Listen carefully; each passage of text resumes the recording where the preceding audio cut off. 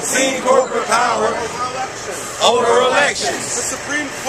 The Supreme Court cited the First Amendment in their decision. The First Amendment for the benefit of the American people.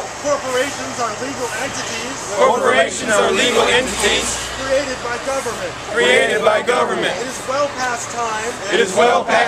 The people took their rightful power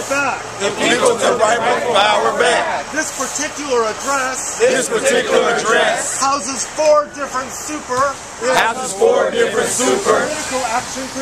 political action committees.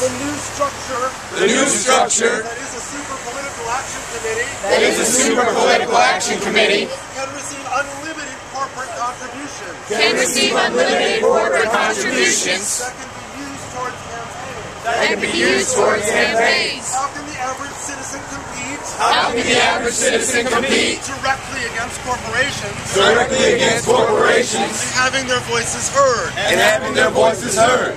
That is directly opposed to the idea that our government is of, for, and by the people. Corporations already have way too much control. Recent Supreme Court rulings allow for corporate-funded campaign broadcasts.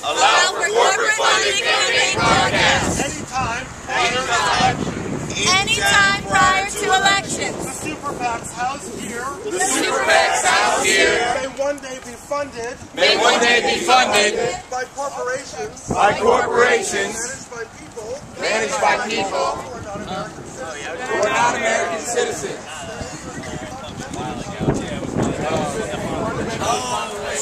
I thought maybe it's What's up, Trouble?